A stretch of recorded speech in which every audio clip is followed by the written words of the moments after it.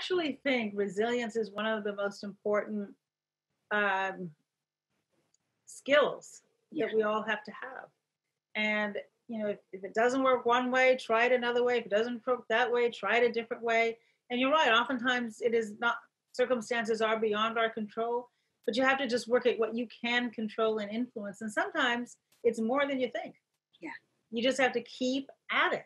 And I think that when I look back over what we accomplished in the White House, what I accomplished in local government in Chicago, what I accomplished in my real estate company, it's just do not give up. You just have to have this force of nature inside of you. And I think the resilience comes with experience and it also comes with failure. I think one of the advantages of failing is that you realize, well, the world didn't come to an end.